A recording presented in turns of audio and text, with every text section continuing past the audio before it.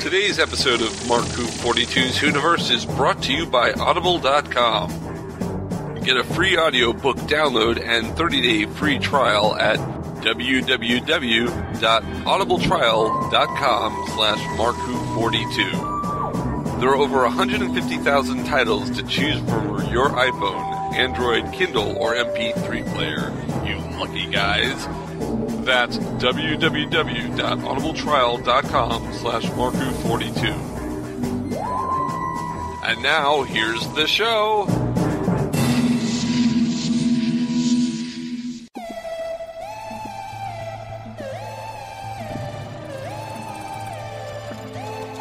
Hello, I'm jon-st-john, best known as the voice of Duke Nukem, and you're listening to Mark 42.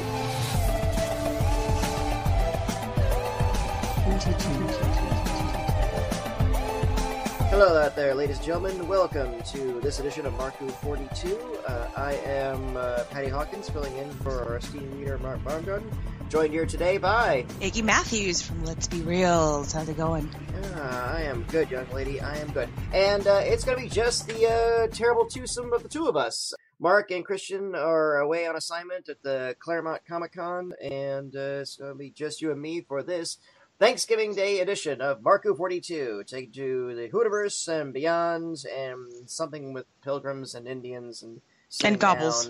And yes. Gobbles, and oh, what's the point? Thanksgiving was absorbed by the greater Christmas, about at least 7-8 years ago. Yeah, you're not wrong. You're not wrong. I already took advantage of the Target specials. Everything was on $3, so couldn't help myself. I haven't even looked. But then again, I've already got too much nonsense to begin with.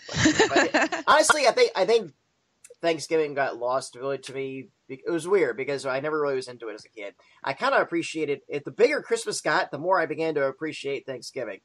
And I think it was about 5-6 years ago and I usually don't get up early enough to catch it, but I happened to catch up and I started watching the Macy's parade. And I love it. Yes, I love a good parade.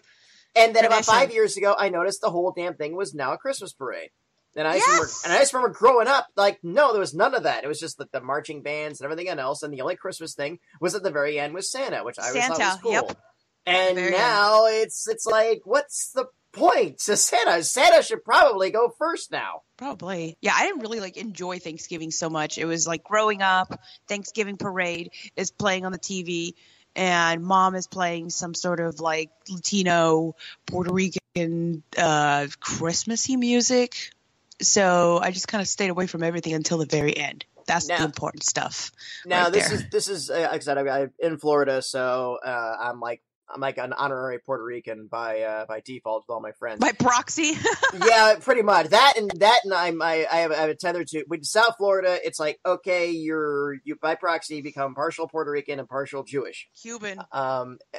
Cuban was all Miami, and I was in Broward. So Cubanos and everything else. So Mark might have a little proxy by a Cuban in him, because he's so close to down there. So did you do the traditional like turkey and mashed potato stuff, or did you have a Puerto Rican flavor to it? Okay, so there was a turkey, and then it was rice and beans, and we have this mofongo stuff. So it's plantains all mashed up. That was our mashed potatoes. Stuff. Mofongo stuff. Yeah, that's what it's called. I don't know. It's just you got tostones and you got all this bread with stuff on it and all this thing, and then you have mashed potatoes and stuff that probably somebody else brought. A white person brought it. It was not bad. I was so completely eat at a restaurant called mofongo stuff. Mofongo stuff. That sounds terrible. I'm going in.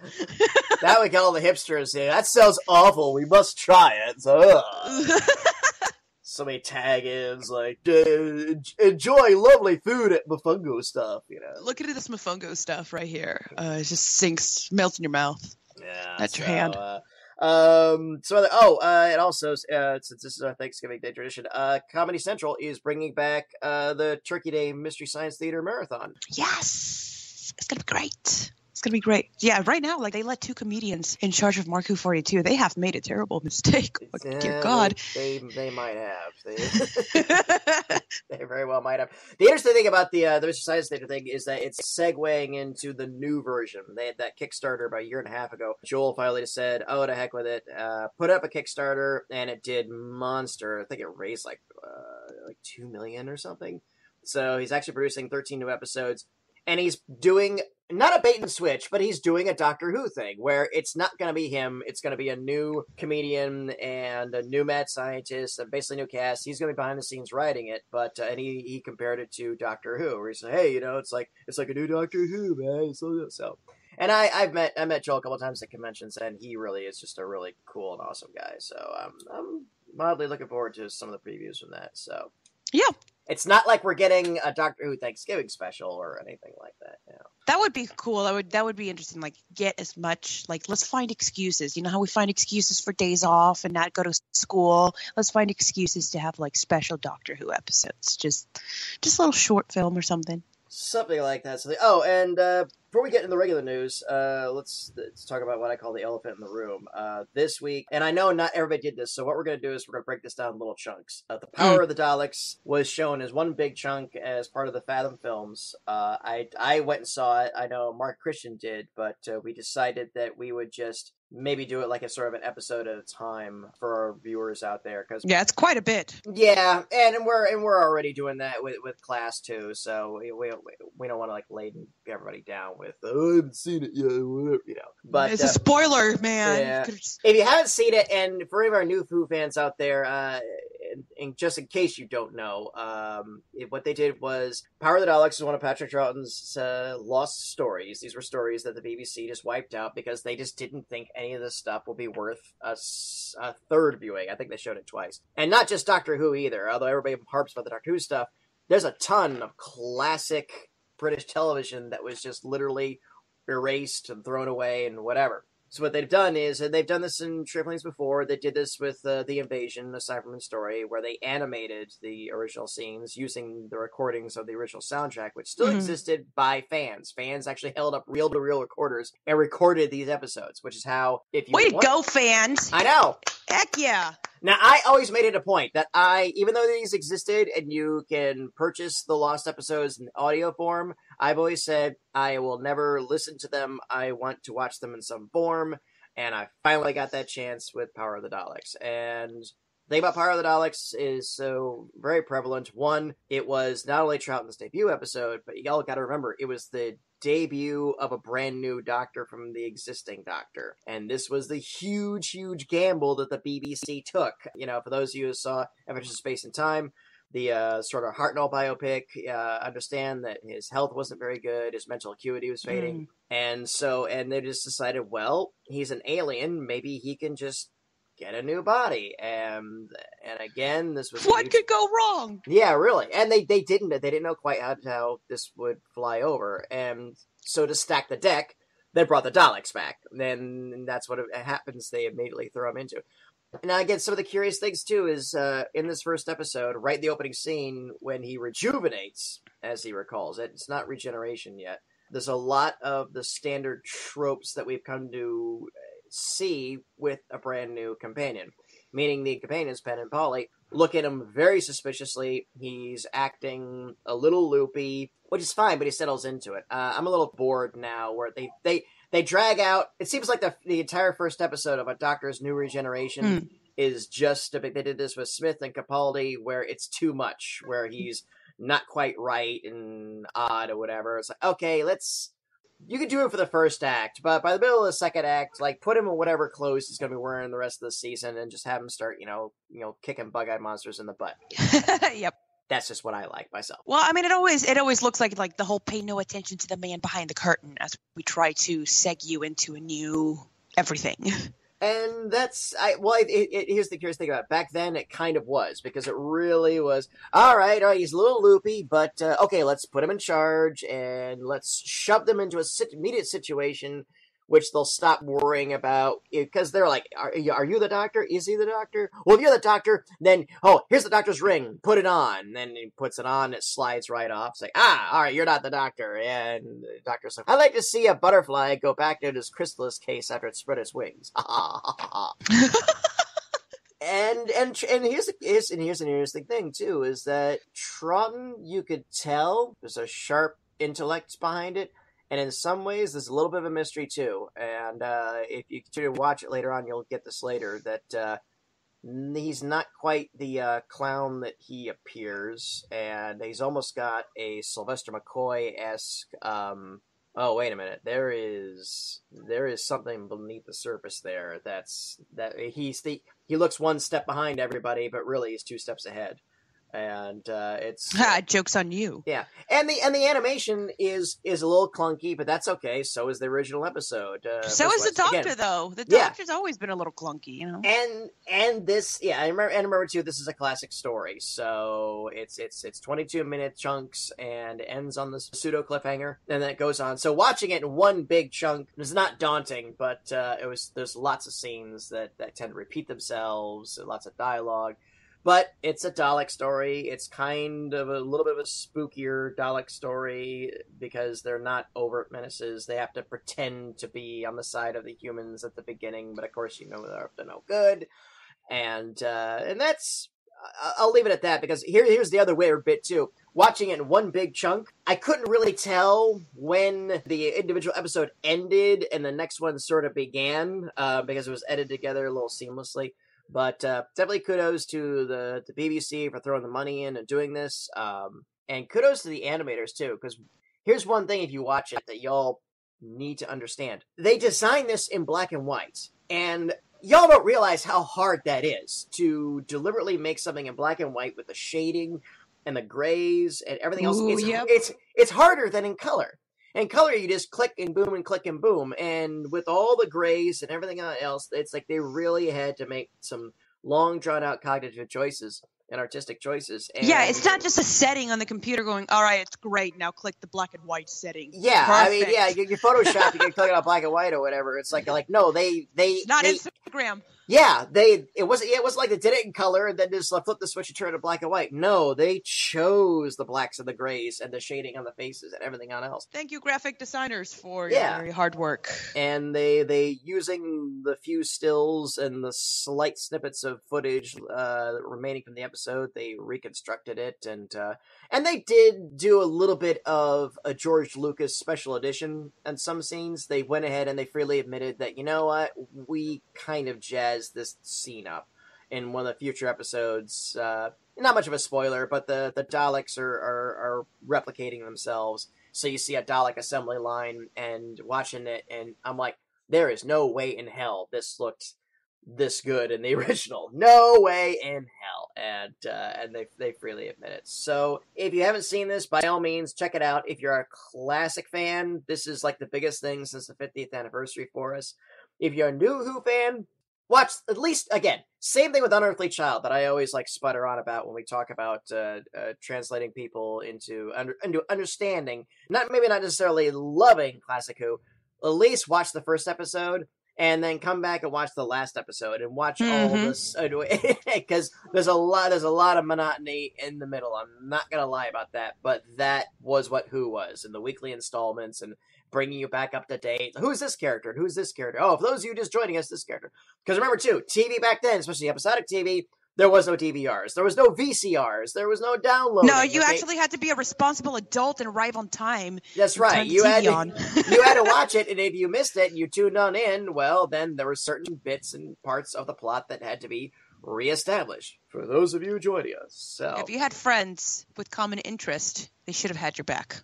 That's a date. So, Power of the Daleks, that's my short version, which turned out to be quite long. But anyway, Iggy, my dear, what other kind of news we got to go over with?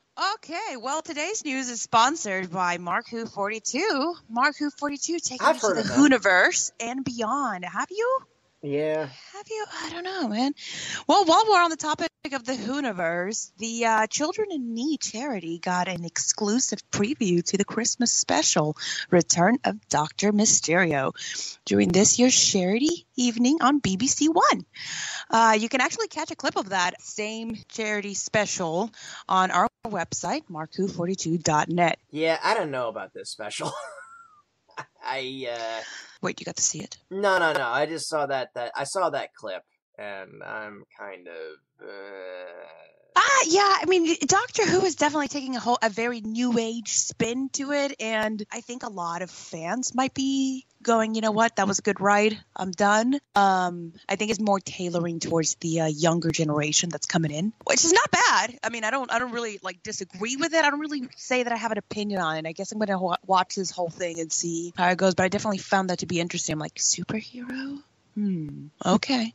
I don't know. I right after I saw it, I wrote the boss. I wrote this prediction, which is basically like, okay, here's how I'm willing to bet. And again, this is all my own postulations, so you can't really call it a spoiler because I don't know. But my prediction is this. The superhero guy found some alien technology, didn't really quite understand it, and decided to become a real-life superhero. Yay! But the Doctor, of course, recognizes it and says... And rained on his parade. Pretty much. So the Doctor's going to say, you can't be using this because this technology is either A, it's like killing him a little bit every time he uses it, or B, if he keeps using it, eventually it will release a signal that opens up a portal to an alien invading race, and of course the guy will be like, no, I like being a superhero, and you're wrong, and the super suit obeys only me, and I can do good deeds of this. And then at the end, it does kind of almost happen, and then the Doctor kind of saves him, and then they destroy the suit, and then the Doctor gives a big speech about, hey, you don't need to be a superhero, you just need to be a hero with a good heart, and I ought to know, because I've got two of them. Oh, the typical speech. Okay, why don't you put your fist on your hips, spread your legs shoulder-width apart, throw your chin up to the air, and say the whole thing again. And then the guy in his civilian identity, it's like hooks up with that one Snoopy reporter chick who's, obviously, like a kind of a Lois Lane type. So that's my Christmas episode prediction. I would be delighted if I am wrong. Actually, I do have the summary of Return of Dr. Mysterio. You'd be surprised how dead on you are. The Doctor joins forces with an investigative journalist played by Charity Wakefield. The two team up with the New York superhero to snuff out the ever-increasing deadly alien threat. So I'm assuming that they team up with this guy only to find out, wait a minute, you've been using this stuff too? So we can't get rid of it because you're still using it? You're fired. You're fired. Get out of here. Yeah, that sounds about right. Yeah, okay, again, I'm not saying this is not going to be entertaining or anything like that, but this is what I'm... Hey, who said it had to be realistic to be entertaining? I mean, take the Fast and the Furious movies, completely unrealistic, but extremely entertaining. That's what it's for. I wouldn't know. I have never seen any of them. But here's the deal. Here's the deal. I've always talked about possibly marathoning them. Oh gosh, you're gonna back when I ran my film face blog on a brick wall. Back when I ran my film blog, I literally thought, you know what, maybe I'll do a Fast and the Furious marathon and do like a video blog of it while I'm doing it and make a gag about how I'm getting stupider and stupider or something. But then I thought, no, that's a snarky. And if I ever do it, I'll legitimately review them with an open mind and stuff. But I mean, have you ever played Grand Theft Auto? No. Closest I ever got was was it Rockstar Games. I played Red Dead Redemption, mostly because a friend of mine actually played one of the villains in it, but then I got hooked on it and said, oh, this is a pretty good game. Yeah, no, just play Grand Theft Auto when you got the basic gist of Fast and the Furious. You're good. So Vin Diesel like sleeps with hookers and shoots them? Not him. What is it? Paul Walker? Oh, really? Oh, the guy who passed The away? undercover cop did it, not the actual criminal. It was the undercover cop. Oh, okay. And then of course, that was the movie that gave us Wonder Woman. I'm actually excited for this Wonder Woman and Aquaman, especially Aquaman. I'm very excited for that one. But let's see. I think your reasons for being excited and my reasons for being excited might be different, but that's okay. C'est la vie. So, all right. What else we got on deck? All right. BBC Worldwide North America has recently announced their plans on airing the Doctor Who Christmas special, Return of Dr. Mysterio, on the big screen throughout the United States. Right now we have 2 confirmed dates in time of showing. It's going to be showing on the 27th and on the 29th of December at 7 p.m. Now, I don't know if it's like, simultaneously all over the United States. It's going to be at 7 p.m. precisely, and we're going by time zones here. But I was like, okay, that's very specific for each and every single individual theater that they are participating at. But that's cool. That's usually by individual time zones. Now, they did do that with one of the Matrix sequels, the second one and the third one. They did do that as a stunt where it got released at the same exact time, regardless of the time zone. So I think it was like midnight New York time, but like 9 o'clock the day before in LA, and at 5 a.m. in Gillibrod. So that's beautiful. Yes, do that. I don't want them going by 7 p.m. at a reasonable time for us. Don't go by time zones. Don't go by time zones. No, go by 7 p.m. UK time, please. Everybody's gonna be so mad. We'll find out who the real fans are.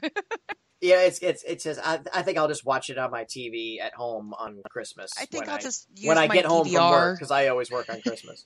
That's the job of Disney, unfortunately.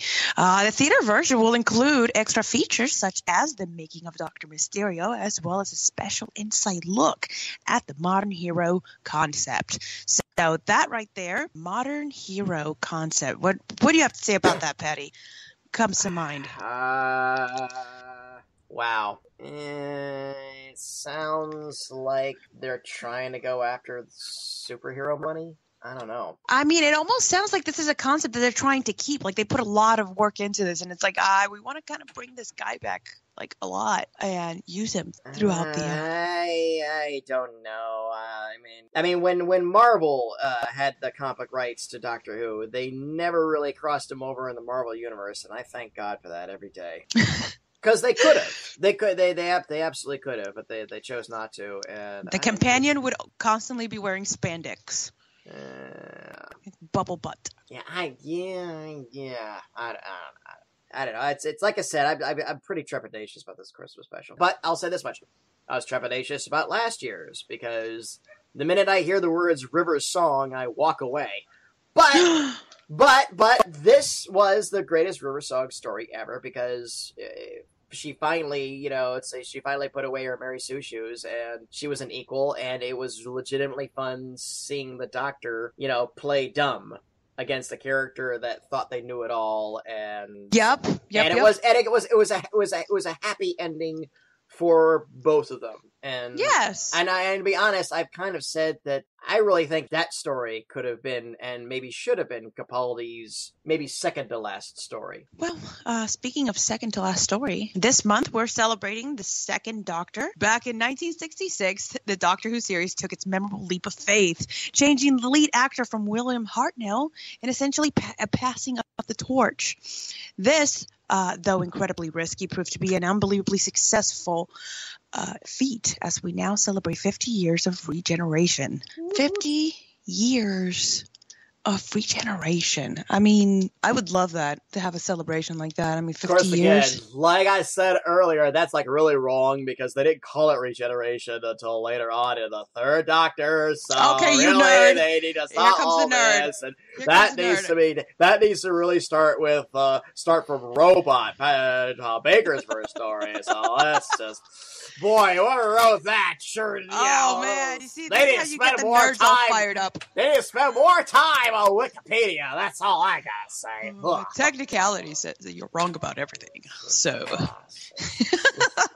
50-year regeneration. 50 years, okay. 1966. See, that's why you come here, folks, because we've got the real know-how about Doctor Who.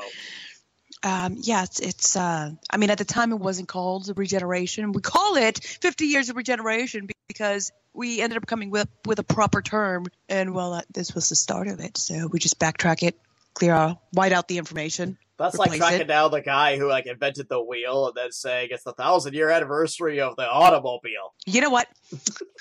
I'm gonna take you out back. I'm gonna beat you with my chancla. Oh, all right. So, my final segment here is we're going to go reach beyond the news. So tune into Mark 42 as our host, Mark-Baumgarten, challenges myself as well as Christian Dropout Basil in our fun-filled segment, Classes in Session. As we're going to review each episode in kind of like a pop quiz fashion. Who's going to get the dunce hat next? Probably Christian, but you're going to have to tune in to find out because this is actually Patrick's favorite show, isn't it? No, You're like the number one fan. You're the biggest fangirl. I watched the first 2 episodes, and I decided that I really didn't need to see any more. I would actually have joined you guys on this, but honestly, I didn't want to be. I didn't want to be the harsh, like, downer sort of guy. So honestly, the short version is that I think Class has tremendous potential, but maybe not with children. No. There's hey, really what it boils down. He's a rebel. Well, no, what it boils down to, quite frankly, is that, and this is the problem with shows that take place in a centralized location, and the location is actually so the school is really the focus of that, and it's like, okay, I'm having difficulty believing that 2 or 3 people in each episode die, and by the 4th or 5th person who disappears, including students, that it isn't a big to-do, like the government doesn't, or at least the government or Torchwood or Unit or somebody doesn't step on they're really not advertising London as a wonderful place to live in. You know, I'm like, the police does not give a crap about you. Oh my God. I mean, they did say in the first episode that the place is a central node point of weirds going on and stuff, but how many times is another teacher going to be doing shenanigans, or another student going to be revealed to be this, and teacher doing shenanigans in London versus a teacher doing shenanigans in the United States, 2 completely different things. Yeah, but again, because there's a certain point where it can only happen so many times for me to just be all right. This it breaks my credulity, and that's like, okay, I just can't. By the second episode, and I was just like, all right, if another student has died, and all this other stuff's going on, and parents aren't wigging out, and there isn't like, and we all know the British tabloid press, it's like loves, yes, crazy and they love to exaggerate, and they twist it. And they parent responsible for disappearance of own child. Actually, I'm not. Well, aren't you responsible for this child? So technicality, my statement is correct. Yeah, all you ever see in the background is maybe a flyer saying missing child, whatever, which looks like which nobody cares about. Yeah, nobody exactly. Cares. Even the students, everybody's. They're just like, oh look, I have a stain on my shirt. Let me grab this missing flyer and wipe it off. Pretty much. God. Yeah, everybody's really kind of callous in the show too. So I almost thought the show was kind of irresponsible. I mean, I get the characters. I liked the caveat of, at first, they imply that the alien characters looked normal, but then they're the super brief real flashback of the true flashback within the fake flashback, where like, okay, no, they're very alien-esque aliens and they don't look human at all. I did enjoy that. No, all the pieces were in place for it to be a thoroughly enjoyable show. I just think that it's just not for me. But then again, I'm a 48-year-old guy, and Class is meant for young viewers and young adults and everything else. So, and that's the other reason too why I sort of recuse myself from the guy's Holy crap, you're 20 years older than me. Wow, so, that is the news, folks. That right there is the news. So yeah, I didn't. So I just. Yeah, so it's not for me. So when I know for sure something is absolutely not meant for me, then I feel damn silly criticizing it or going on to it, which I know I've just done for the past 5 minutes. But yes, that's not my point. Anyway, but in the first episode, when the doctor showed up and kicked ass, that was pretty amazing. That was awesome. That was so awesome. But I really, I think back on that now, and it kind of makes me mad a little bit, because I'm like, you guys just literally did this so I would take a seat on your bleachers and watch this happen. I'm like, oh, the doctor's here. Yay. Yeah, everything was going great. Then they had to stop and look at the wall and see Clara's name. And I was like, damn it. Why? Oh, yeah, no. And it's just like, okay, well, we're probably never going to see the Doctor again. It's just going to be implied. We might actually see the TARDIS more so than we see the Doctor. I guess that's how they put implications that the Doctor was here. Yeah, I thought having him on the phone, I thought was a little bit of a cheat. I would have rather the Doctor just came in sort of sideways and just he walked in that scene just like, let's just have a good time. And the TARDIS on my way to this resort planet, and then all of a sudden these signals start flaring. I thought I'd come in and check this out. And look what I find here. And then, Mm-hmm. So, but it was a good, you know what it was? It was a good it was a decent debut episode, but the second episode just the limitations of it began to show. And again, this is all on my scale, and what's bad for me could be good for everybody else. And again, like I've always said, don't take my opinion as a commandment, and don't take it personally if I don't like what you like, because I try not to take it personally when you don't like what I like, and which I don't. Oh, that's fine, bitch. I don't.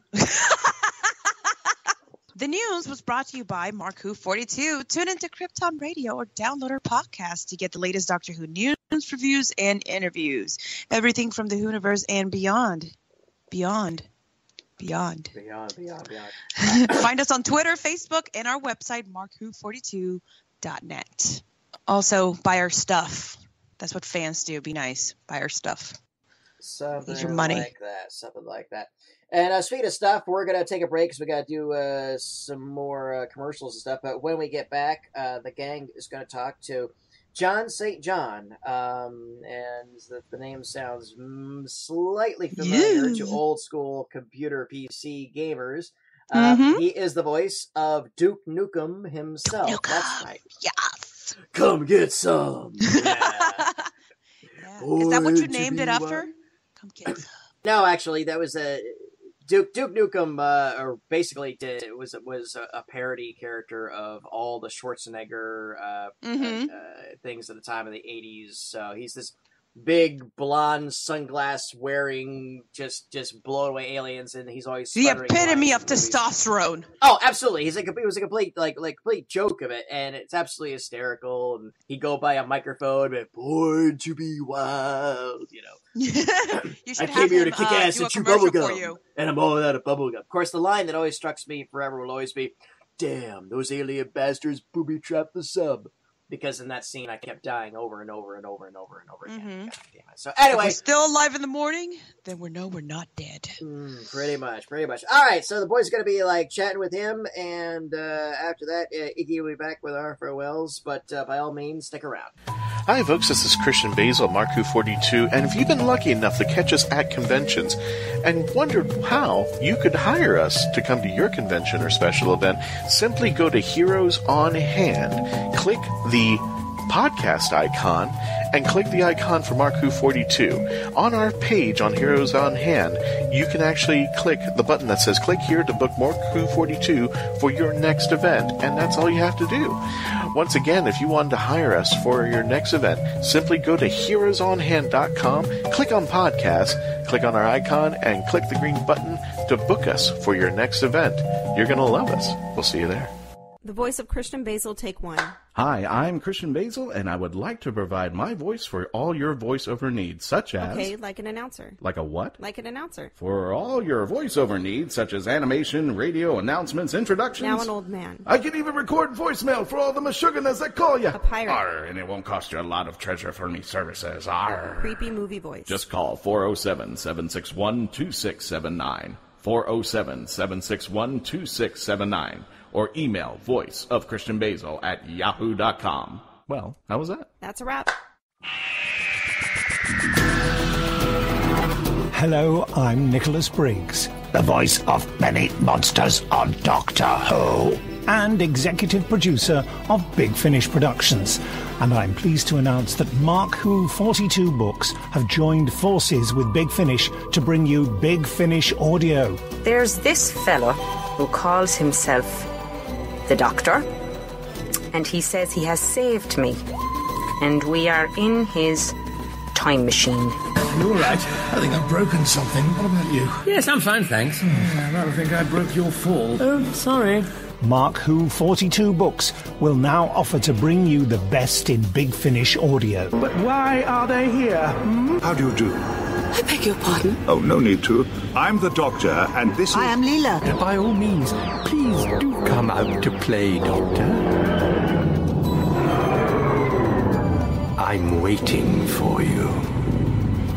To find where Mark Who 42 Books will be, go to markwho42.net or on their Facebook site at markwho42. What are you saying? They fizzled in somehow, like the TARDIS? Yeah, transmat from another dimension. The TARDIS doesn't fizzle. It's more of a... Also go to markwho42.net and download my interview with the team. You're executive producer at Big Finish Productions. Correct. Correct. Is this a quiz? Mark Who 42, taking you to the Whoniverse and beyond. Hello, this is Brina Palencia, voice of Ciel Phantom Hive. You're listening to Mark Who 42. Welcome back, ladies and gentlemen, to Mark Who 42, taking you to the Whoniverse and beyond. And today, we got a very special guest for you, especially for those of you who know your voiceovers. This gentleman should be somebody you're very familiar with. But let me just introduce him by saying this. Can you do your signature line from your character, sir? I've got balls of steel. Yes! Nice! Ladies and gentlemen, it's jon-st-john. You know him better as Duke Nukem, and from Hail to the King, baby! It is beautiful, and the sequel, Duke Nukem Forever. Yeah.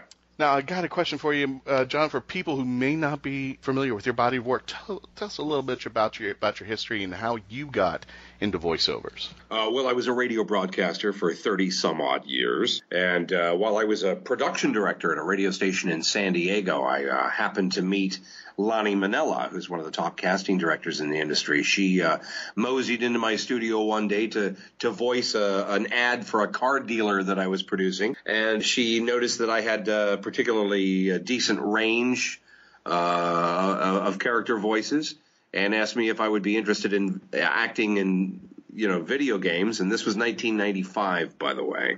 Oh, wow. To which I said, voice acting in video games? What the hell are you talking about? There's no voice acting in video games. She said, well, there's about to be, and there's this game called Duke Nukem we want to have you audition for because I think you'd be right for it. And I laughed like anybody does the first time they hear the words Duke Nukem. And so she hooked me up with a phone patch conversation with George Broussard, who was in Garland, Texas at the time, and one of the creators of Duke Nukem. And I auditioned, and boom, right there on the spot, he hired me. And the rest is pretty much history, that. And now almost 200 games later, here we are, 20 years later. So what's that an average per year for me of 10 games a year? Yeah, that sounds about right. Wow, that is awesome. Now, yeah, going back to that time frame, I mean, I don't think it was even in that period where people's, we had like Super Mario Brothers, the only voice that you heard was when they were jumping and stuff like that. So yeah, and in first-person shooters, I think Doom was very big at the time, but there was no dialogue. Exactly there. So how did you prepare for Duke?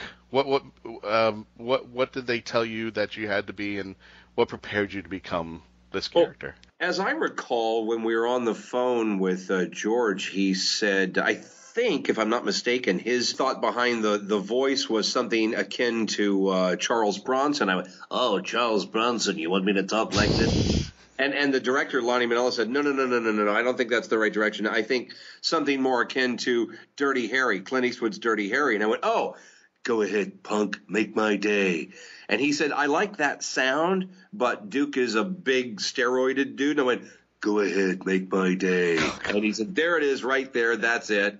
And we locked it down and boom, took off with it. And so the first Duke Nukem 3D game was all of about a 3.5 or 4 hour session, and boom, it was done. Well, that's amazing. And I have a question there, and from those of you, give everybody a detail of Duke himself, because I have a question behind that, and his personality as well. Well, he's a misogynistic superhero. really. No superpowers, but he does save all of the Earth's babes from an alien invasion, and he kicks alien ass. That's when he doesn't have bubble gum. So, I mean, what else is there to know? He's an American hero, for God's sake. So what inspiration did you take from other characters or other actors to form Duke Nukem? To be honest with you, that was among one of the very first games I ever did. So I wasn't even in the mindset of inspiration or characters or anything. It was just, that's the right voice? Okay, show me the script and I'll read the lines. And that was pretty much it. It was just a boring recording session, like any other video game. It's funny. I love those questions in interviews where they go, what was it like working on Counter-Strike? Or what was it like working on Twisted Metal 4? And I always say the same thing. Just like working on every other video game, I'm in a studio, soundproof, with a microphone and headphones, and I'm reading a script. There's nothing exciting about recording a video game, and there's nothing to differentiate one from the other than the scripted lines. I mean, people think it might be an exciting thing. No, it's not. It's kind of a boring job, to be honest. No, I've done voiceovers too for other things. I've done something called for Dr. Geek's Laboratory, and he hands me a script and he sends me the lines, and I know what you're saying is because I say the lines and I say them in like 3 or 4 different ways. I send it back to him, and then he edits everything together, and then people will actually come up and go, "Hey, that was great. That must have been exciting." I said, "Tell us a little bit about it." I said, "I was sitting in my room half naked, drinking a Sprite, saying these lines." Exactly. And you know what? It's funny, too, because the exciting part is after the game is done. Right. And people, acknowledge what you've done and enjoy it or become fans or you get invited to conventions to meet them. That's the exciting part, not the recording session. Well, that, too. And when the final edit has finally come out and the product is out there, you only see the one side. You only see the lines, say the lines, be done. You never see the geekdom that is about to start. When somebody puts down the game, puts it, inserts in their disk drive, or puts in their player, or puts it, and then they start, and then they're immersed in this Duke Nukem world. Yeah. And and I guess I'm kind of fangirling or whatever she's doing, but I'm fangirling because I hear the Duke Nukem voice everywhere I go. I mean, when, I'm having a bad day at work, I can hear Duke in my head saying something about your face, your ass. What's the difference? It's really pissed me off. Exactly. I think there's a YouTuber recording of just nothing but Duke lines, and I say, I want to put every single one of these on my phone for when somebody calls me and that exact person calls, Duke will say something. The beauty of an iconic character like that is I don't even have to recite the lines anymore because there are so many different soundboards. All I have to push is a button. I've got balls of fail. And I can shake the thing and it'll come up with a random. But I better not find this on eBay. See, I don't even have to say the lines anymore. The phone does it for me. Ooh, body massage. They even recorded me burping several times. So I don't even have to, I can insult people by just pushing this button.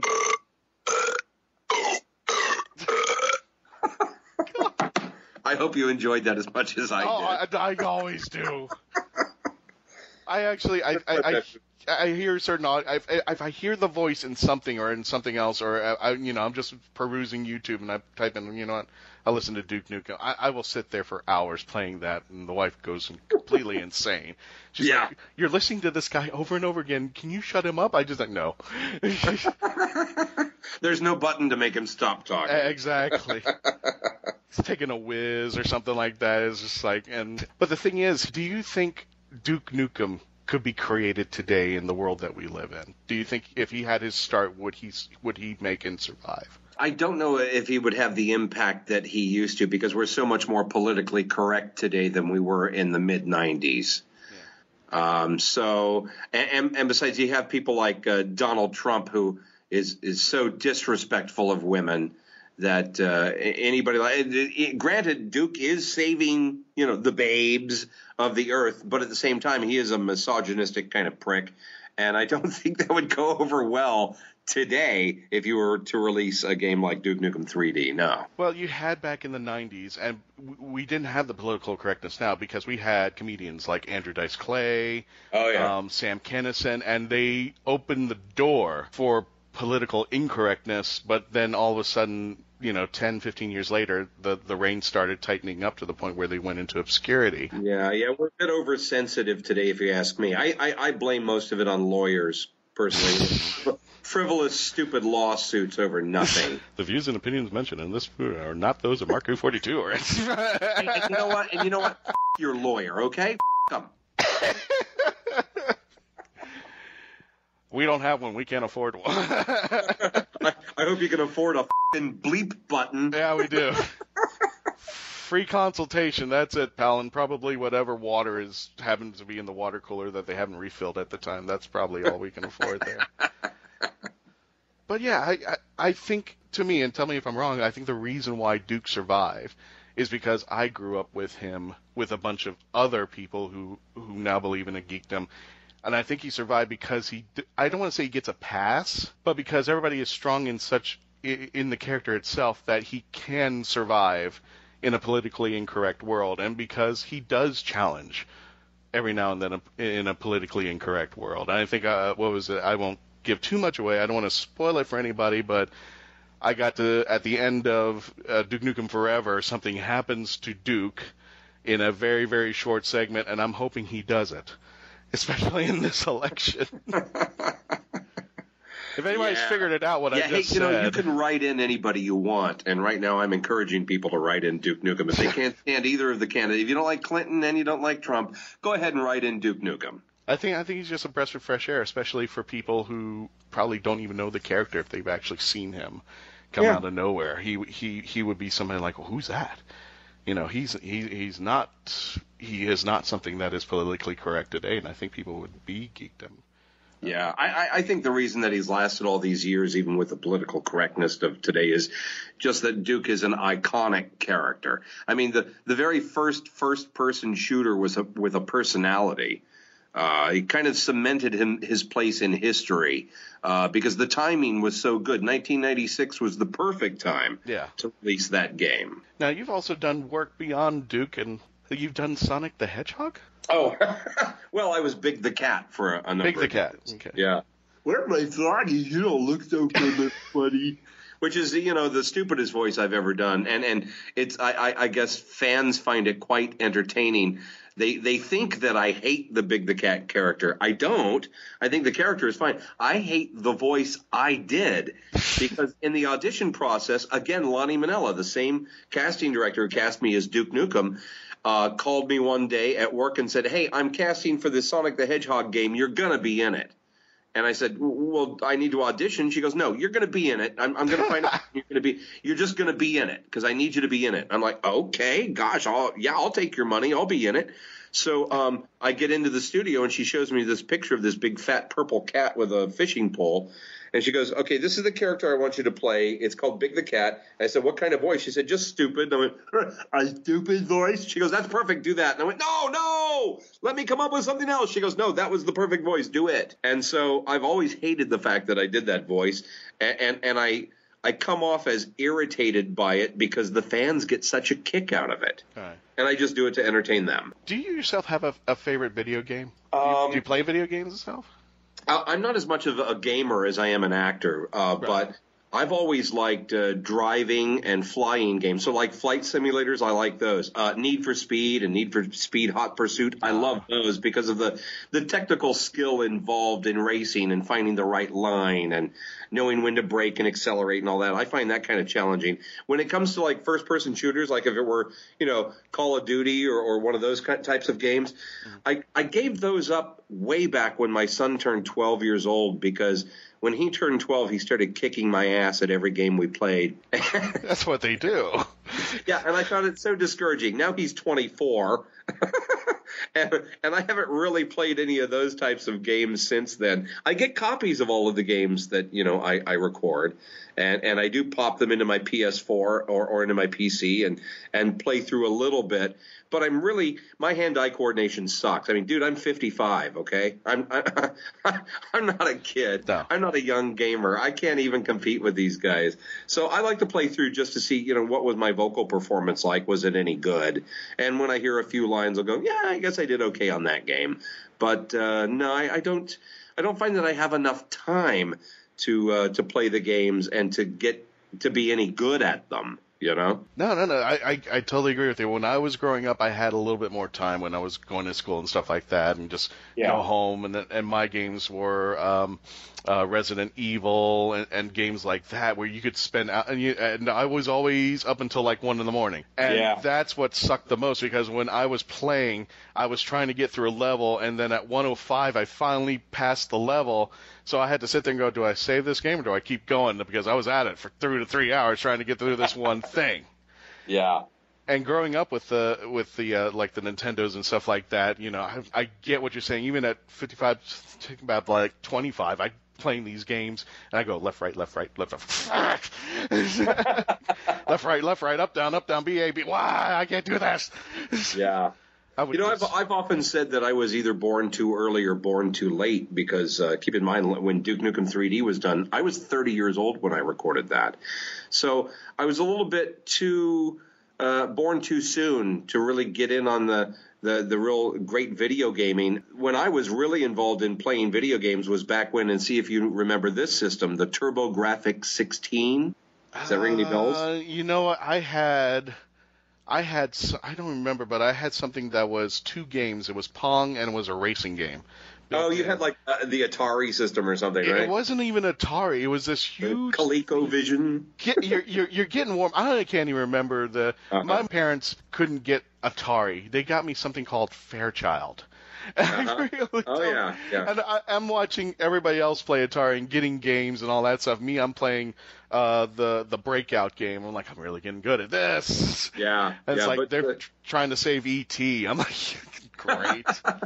And see, the height of video gaming for me, when I was in the right age range, when I was in my late 20s, was when TurboGrafx 16 came out back in the late 80s. Uh-huh. And that's when I had plenty of time to play. And I did play football and Legendary Axe and a few other cool titles that TurboGrafx offered. And it was among the first 16-bit games, back when Nintendo was only 8-bit and kind of crappy. I found it fascinating and played a lot. But then my radio career took most of my time. And then I had children, about the time I did Duke Nukem, I had my first child. And that changes everything. You find that you have far less time to game when you have children to raise. All right. Or you could just show them and say, hey, just hold this controller right here. Oh, dude, when my son was 8 years old, I had him hitting the space bar. Shake it, baby. I'm not especially proud of that, but I am proud. I was about to say, you should be. He's a fine, well-adjusted young man, I'll have you know. And he can outgame everybody, right? I don't know. I know he games a lot, but I don't know how he does, compared with all of his buddies. I remember the comedian Dennis Miller, he goes, we were spending years trying to find Osama bin Laden, and he goes, nobody has ever gone to my kid, my 15-year-old, just give him a drone and one of those video game things, and he'll find him in 5 minutes. And he'll take that drone and go right up his, He said, why don't we go that route? We have an untapped source of, we don't have to declare wars anymore. We just have to give a kid a drone and some panel, and there will be no more wars anymore because the kids will take over. I'm pretty sure that all of these drone strikes we're doing over in, wherever. I don't want to be specific here, but I'm sure all these drone strikes we're doing, these are all guys who used to play video games, and I bet a bunch of them played Duke Nukem. And respawning, too. Yeah. Now, we are talking about, throughout this year, we've been talking about Star Trek's 50th anniversary, and you got to be on Star Trek Online. Tell us a little bit about that and your role in there. Oh, I've had a few minor roles, and I guess most notably the Klingon ambassador Bavat. I play that one, and then a new character that I just recorded recently called Mavek.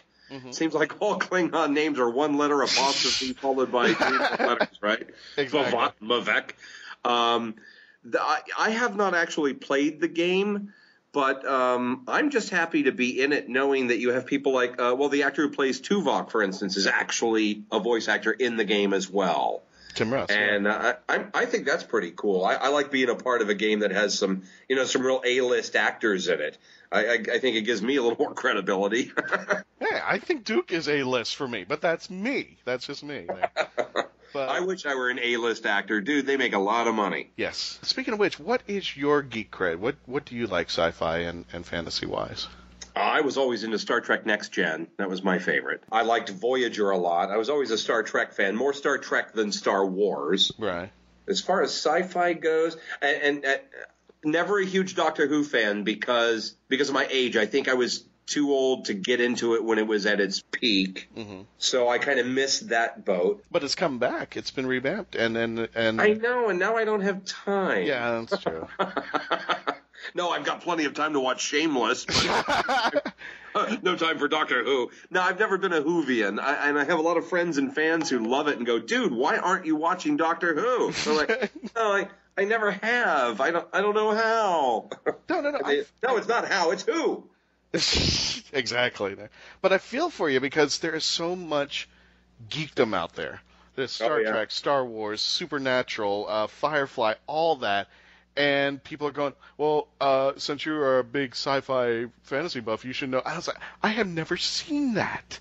Mm-hmm. I think I got through. I tried to start the geekdom, a new geekdom with American Horror Story, and after the third season, I just could not pick it back up again. And some of the new geekdom that's just out there, I just can't get started, or I try to get started, and then second episode, I missed the third one, boom, that's it. Oh, and then you're out, yeah. Did you watch Stranger Things? I don't have Netflix. Oh, dude, you gotta have Netflix. I know, I have regular crappy cable, and I got to admit it, and it's only because it comes with a DVR, and Doctor Who is on BBC America, and I gotta keep that. Hey, who's your cable provider? Bright House. Who? Yeah, exactly. They're actually a nice network over here. They do a lot of local stuff, but Bright House Networks is my cable provider over there. Not that I'm plugging anything over. But we actually do a couple things with Alison Walker-Torres. She does a lot of articles on local conventions that she has. So we have a good relationship with the news because they actually have a 24-hour local news channel, which I think is cool. And I've actually... When I was a kid thinking up of that, when CNN became popular, I said, you know what, I think the next thing will happen is local channels will go 24 hours with the news. Because if people like my dad and their dads are watching the Weather Channel, they're going to definitely want to watch local news 24 hours. Doesn't matter if they heard it for the 5th, 6th, or 7th time, they will still watch that. And apparently they said that they're highly rated over there. So I'm like, I believe you. I just want to believe that anybody who spends their time watching the Weather Channel lives in, I don't know, Kansas, or lives in Tornado Alley, or lives somewhere where... Yeah, I live in San Diego, so weather is perfect. A non-concern. I can't imagine watching the Weather Channel for entertainment. Are you familiar with the comedian Louis Black? Oh, I love Louis Black. Are you kidding? Have you ever heard him talk about the weather? Whoever does the weather for San Diego goes, they're getting 6 figures, and all they have to say is, the weather's great. Back to you. That's it. Several of my friends are actually chief meteorologists in San Diego, so I have no comment. Okay. I've been working for a TV station in San Diego for 26 years now. Oh, okay. Yeah, so I have to be careful what I say about that. No, that's fine. But yeah, talk about your easy job, man. Come on. Read the forecast for San Diego. Well, today's sunny and 72, and let's look ahead to the 6-day forecast. Well, it'll be sunny and 72 every day next week. Well, you got to realize that on our neck of the woods, when 2004 hit in Florida, and we had those 4 hurricanes, and I have to explain people, because they didn't realize it, we got hit by 4 hurricanes 5 times because I think Gene hit us twice. It actually hit us, went back into the Gulf, came back, and went out in the Atlantic, came back and hit us again. Was it the male Gene or the female Gene? It was the female Gene. I don't. It's not I was looking up at the hurricane going, is that male or female? You know how to tell the difference between a hurricane and a hemicane. No. It's by the way the clouds hang. Nice. Thank you. Don't forget to tape your waitresses there. So every year, NOAA, the NOAA came up and they said, yes, you're going to get hit with another hurricane. Yes, it's coming. So what is it now? 12 years later, we finally got Hurricane Matthew, and they finally, and I've come up with a term called stormgasm. I don't think I even need to define it. I think you understand what I'm talking about, right? The weather people go completely nuts. They go, what I now have dubbed a verb is called Jim Cantor now. They go completely Jim Cantor. They stand out in the middle of what is dangerous. They go out there, there's a big storm, and then they're almost blown over by the sign that they say, don't be outside in this weather. I'm behind a tree now. That'll protect me from... I'm here setting an example of what you shouldn't be doing. Exactly. And said, ignore the car that's flying in the air about to impale me. But that was pretty much what Hurricane Matthew was. And as we said before, God bless everybody. Or, we just have hopes and prayers for everybody from Haiti all the way up to the north. I think it was in the Carolinas that got hit by this, and we were in St. Augustine when it hit, and we were told and we were on vacation, and we were told by the manager of the hotel, get the hell out, you're not staying. And surely enough, we missed the flood by 12 hours. Wow, you're lucky. I wish there had been a way for people in Haiti to have evacuated, because they were just absolutely decimated. Yeah. The destruction down there is ungodly. And I think they were just recovering from, didn't they have an earthquake or something of that nature? Yeah, just a couple of months back. So Haiti is really is hell, isn't it? So those poor people are just, as far as I was joking to say that St. Augustine just opened a water park now for the next 2 days. Unintentionally, and if you ever seen the YouTube videos and stuff like that, but yeah, definitely areas like Haiti, we were just like, gosh, I don't know when they're going to recover. St. Augustine's almost back up to normal, from what I hear, but well, that's good to know. Yeah, guys, everybody who suffers, we give them our very best, and hopefully they'll be up and running again and back to whatever their normal lives were. But on that note, I think I just buzzkilled the whole episode. I didn't mean to. I was just, we're doing. Wow, what a bummer, man! It really brought me down. Shit, now I got to get high just to be happy again. Exactly. We're doing an interview. Just in case you've just missed it, we are doing an interview with voice actor Jon-st-John. Terrific guy. Yeah, balls of steel. I almost forgot what we were doing. Yeah, come get some. I have that little soundbite before another hurricane comes for our stormgasm out here. Now, there's also another game that I'm very interested in, but it's the wrong sequel, because I am a big fan of Twisted Metal, but not Twisted Metal 4, which I have not seen. I was a Twisted Metal Black fan. Oh, yeah. And one of the biggest reasons why is any video game that has Rolling Stone music in its theme. Yeah, you gotta love it. You gotta love it. You can't back out. There's no denying it. Tell me a little bit about Twisted Metal 4 and the history that you had over there. Well, Twisted Metal 4 was the one game that I refer to when people say, how vocally stressful is video game work? So much so that now I was I'm all of the characters in that game pretty much except the chick. And Sweet Tooth Spokes Clown. And that voice was akin to the, remember Tales from the Crypt on HBO? Oh, yeah. The Crypt Keeper? The Crypt Keeper. So it was me kind of doing a takeoff of the Crypt Keeper, and that's a very vocally stressful gig. And after, that 4 or 5 hour recording session that I did for, I think it was Sony at the time, back in San Diego, I lost my voice for 3 or 4 days, and subsequently lost work and couldn't do any auditions for that 3 or 4 days. It was so vocally stressful. And part of the reason why there's currently a video game voice actor strike going on too is to protect our rights and our voices, for that matter. But that game was one of my favorites, and when it came out and I got copies and got my kids playing it when they were young, they just loved it. They loved that more than they liked Duke Nukem. My kids were proud of the fact that I was all the voices in Twisted Metal 4.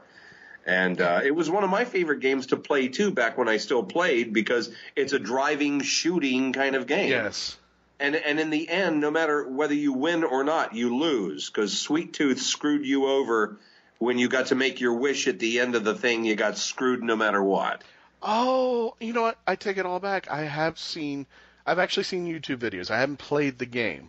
But I remember the endings where it wasn't only, I think if I'm not mistaken, and it was a while back, I think not only does Sweet Tooth screw you, but his spokes clown adds to the fire or something like that, if I'm not mistaken.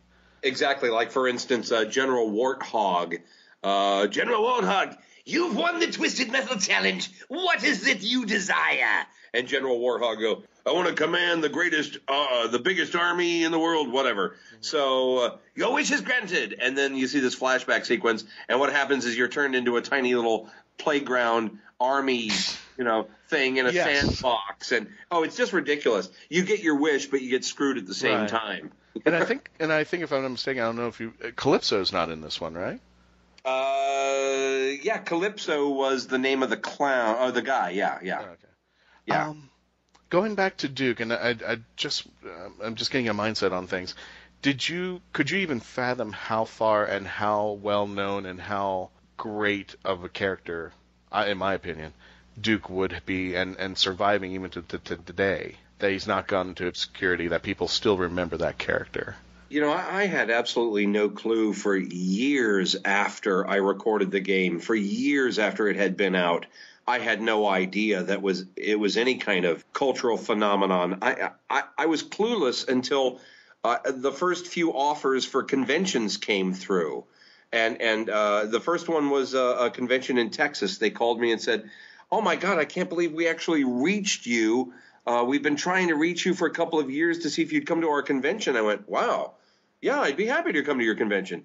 And I go to this first convention. It was in Killeen, Texas, and it was actually an anime convention that also was trying to branch out in video games. And all of these soldiers from Fort Hood came to this convention because they heard Duke Nukem voice actor was going to be there. And I'm like, oh, my God, there are hundreds of people here who wanted to meet me? Why?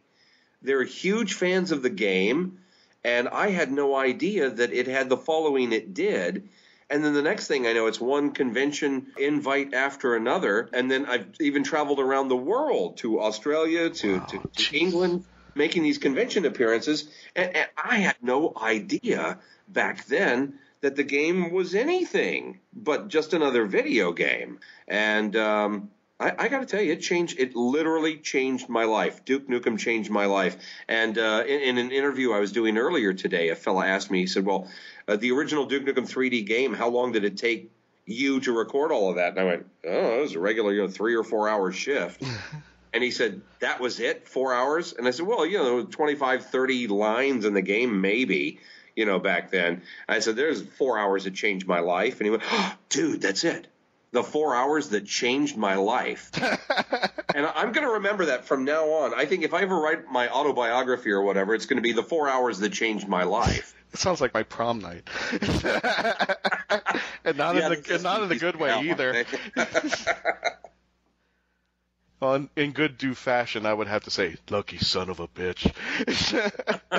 Exactly. And I got to tell you, I'm very, very, very lucky, because had it not been for Duke Nukem and my voice acting career taking off, I'd be stuck in a crappy broadcast radio job being miserable somewhere. And when did you start convention touring? I'm sorry, I think you said when it was. I think it was about 2004 was the first time I was invited. And though they'd been trying to get me for a couple of years before that, and I had no idea, these people were just lucky to have reached me. It's funny that some of the bigger cons, like MagFest in Washington, D.C., which I used to do every year, the fellow who was running that con just thought, well, it's a shot in the dark. There's no way in hell I'm going to get him, but I'm going to Facebook message this jon-st-john and see if I can get him interested in our convention. And I immediately answered and said, yeah, I'd love to come out. And he freaked out, going, oh, my God, I reached out on Facebook and got this guy.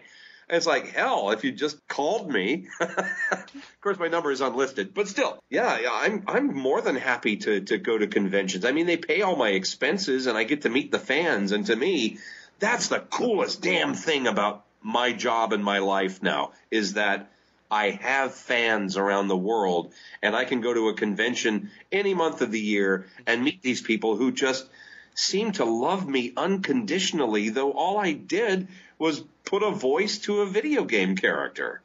And I'm so blessed and so thankful that I have this going on in my life. I mean, it changed my life completely, and I'm extremely pleased. During that time frame, there seemed to be only two video games, especially for the first-person shooter. That was Doom and Duke Nukem. Doom was awesome. Mm-hmm. Doom was way ahead of its time. But Duke Nukem took it to another level, and the only way for it to have worked is with your voice and Duke's character. I think it was just like the cherry on top of a beautiful wedding cake. It was just a match made in heaven. Oh man, and that just makes me feel so I don't know, lucky, fortunate. Because I look at like my favorite movie is The Incredibles. I just love that film, right? I cannot imagine any other voice being Mr. Incredible than Craig T. Nelson. He's perfect in the role. Right? And people tell me, oh, well, your voice for Duke Nukem is perfect. I can't imagine any other voice for it. And I'm like, okay, I guess. I mean, I'm so lucky to have landed such an iconic role, but I think that anybody or whoever had been cast for it would be in the position I'm in now, where they'd be going, oh, my God, it wouldn't be the same without your voice. It could have been another voice actor, and you'd say the same thing to him today. I'm probably stepping back, and I'll probably be wrong on this, and I would probably disagree because Duke has a type of voice that I think not only people, I think for a better term, they like myself, I said this was a character that I started emulating because Duke is fun, and Duke is entertaining. And maybe somebody else could have taken it, but I think you needed a Jon-St-John to step in and because he has not in a bad way where it's Christian Bale who sounds like he's been smoking 30 packs a day, but he emulated that rough and toughness, and he came in at the right time in the mid-90s where the political correctness was not there, and he was fun. Yeah. And it has to be Jon-St-John. There may have been somebody else, but I might be talking to somebody else at this time, but Jon-St-John stepped into the thing, and I appreciate it. Oh, well. It's wonderful. I mean, when I was listening to Duke, I mean, after a while, I would be going around and trying to emulate that voice. So it might be a thing to say, yes, somebody else could have stepped in, but I think for me, it's so wonderful that you took it because you had the voice at the moment that I wanted to emulate and just walk around and talk, when I talk to people because it was so politically incorrect but so much fun. Well, I got to say, I really lucked into that role. I mean, it was all about timing and where I happened to be in San Diego at that time. The stars aligned, and I'm the guy who got lucky enough to get that gig. It could have been anybody. It could have been somebody else. But I don't think they would have presented the character the same way I did. I think having Lonnie Manella directing me saying, Clint Eastwood's Dirty Harry on steroids is really what you're shooting for. I think that's really what brought that voice out of me. And I'm just, again, very, very fortunate to have been the guy who got the job of such an iconic character. Where could people find you? Where's your web presence at? Oh, well, I have my website. If you search for Jon-St-John, and there's no H in my first name, right? JONST.JOHN. You'll find my website. And that gives you not only all of my demo reels, but links to work I've done and to hire me for voiceover work or to hire me for convention appearances. Well, there you go, guys. Anybody who's listening to this, you got a convention to run, or if you're looking for voiceover work, definitely Jon-St-John. Also, you have an IMDb page as well. Yeah, though I have very little to do with that one. I can't even edit that. Really? Yeah, because I'm too cheap to pay for it. I guess I could, but most of the information was correct. The only stuff they get wrong is somebody put on one of these pages that I was born in Newport News, Virginia. Oh, God. No, I was born in California, thank you. And sometimes I'm given credit for TV programs that I had absolutely nothing to do with. If it makes you feel better, I actually have one credit. I wrote for a cartoon called Dr. Stu, which was a fun little spin-off of Doctor Who and Family Guy. And now I just recently went back and said, I haven't even checked my IMDb. What's going on with it? Apparently now I'm linked to a martial arts movie in Japan. I am not kidding you. I was like, what? I can't even read the title. And apparently... What's with that? I don't get it. I don't even... And it's a bunch of voiceover people, and I'm in it. And I was just like, whoa. Where's the movie? I just want to know what part I come in. Sometimes they make no sense at all. I don't know who puts all this information out there, but wow, sometimes they just get it wrong. And the fact that I can't go into like Wikipedia and change it back. Oh, Wiki I can do. I take that back. But IMDb, I can't change that stuff. So I wish people would do a little more research before they, edit pages about me. Oh, wow. No, that's okay. If you ever want to check out my martial arts movie, I'll send you the link. Oh, yeah. My voice is I want to see it. But other than that, John, thank you for so much for coming on to the show. And like I said, I am a big Duke Nukem fan, and forever, as the pun intended, I will be. If he keeps going, I hope I get to see you again. I hope to get to see you soon at a convention down here in Florida. Well, hail to the king, baby. Awesome. Thanks, John. My pleasure. Thank you. So yeah, the damn scene in the sub, it's like you had to swim underneath, but if you stayed under there for more than like 30 seconds, you would die. You would die because you would run out of breath. And I'm like, I can hold my breath for like more than 30 seconds, and I'm a 98-pound weakling. You know? Yeah, but how deep are you though? How deep are you? Like, are you No, being realistic not at all. right now? You're in a submarine. You're just literally going down and turning the valves. But anyway, so anyway, all right, guys. So we're back. Yes, I was just giving Iggy here the short version of Duke Nukem. Oh gosh, so what do you got going on Thanksgiving? This is our Thanksgiving episode. This is our Thanksgiving episode. Okay, so I guess I'm masochistic a little bit, and I'm going to be taking all three of my children along with a dog and driving down to North Carolina from my location, and which is a mystery. Yeah, I'm not telling you. Google. So we're going to be driving all the way down there to have Thanksgiving with a cousin that I haven't seen apparently since I was like 8. But my mother messaged me on Facebook and said that I had to do this. So I'm driving. I don't know how my mother has that much power over me from 6 different states away from me. But here we are. This is going to be awkward. Like, I'm not prepared for this. I'm going to arrive, and I was like, hello, cousin, new person, staying in your house, and apparently we've met. I have no idea who you are. So that's going to be fun. Crazy. Yeah, pretty crazy indeed. Yeah, like I said, I always work on Thanksgiving because it's extra holiday money for me. So, and it's actually kind of nice. The park's usually pretty nice too. So so you're pimping. You're pimping on Thanksgiving. You should.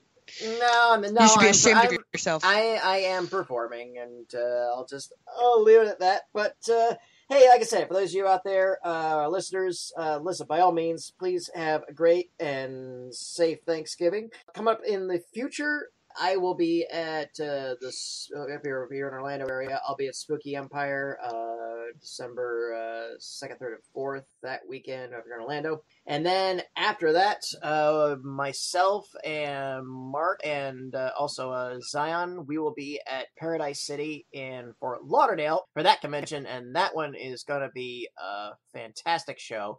It's part of the SuperCon family. We're going to be doing several panels, which are to be announced. It's got some fantastic guests, and it's just really just going to be a total blast. Cosmic blast. I mean, Flash Gordon and Dr. Buckaroo Banzai are going to be there, and some guy named Arthur Darverell or something. I don't know. I think he had something to do with Doctor Who, but something. I don't.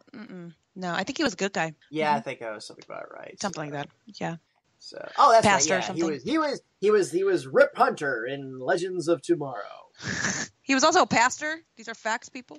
These are facts. Reverend Paul Church. That was I didn't Reverend see I didn't see Broadchurch. Was he the killer? Oh no! Don't tell me. Oh man. Well, you guys enjoy your food coma. Be safe. By all means, keep listening. Spread the love. Like and share. Like I said, we're on Facebook. We're on Twitter. We got the website. Either Marco42, Legend of the Traveling TARDIS, Let's Be Reals, and when I eventually get back to it, I'll start up my old site again. So, all right, folks, have a great and safe holiday, and take care. Bye-bye. Bye-bye. Marku 42 was written and presented by Mark Baumgarten, Christian Basil, Iggy Matthews, and Patty Hawkins. This episode was edited, directed, and produced by Mark Baumgarten. Visit marku42.net, where you can register and become part of the Hooniverse Army. We can be contacted by email at mark@marku42, subject line, ? If you'd like a chance to be a guest on our radio show, send an email to our Media Relations Director, Christian Basil, at marku42media@yahoo.com. You can have Marku42 entertain at your next event or convention. Go to heroesonhand.com/Marku42. Space Coast Comics is a free monthly magazine found in over 120 locations currently throughout Brevard County, parts of Osceola, Volusia, and Indian River County in Florida, and soon to be available in Chicago. Follow them on Facebook to learn more. Doctor Who and its properties are owned by the BBC, the British Broadcasting Corporation. This show is owned and copyrighted by Mark Baumgarten 2016. This is Krypton Radio.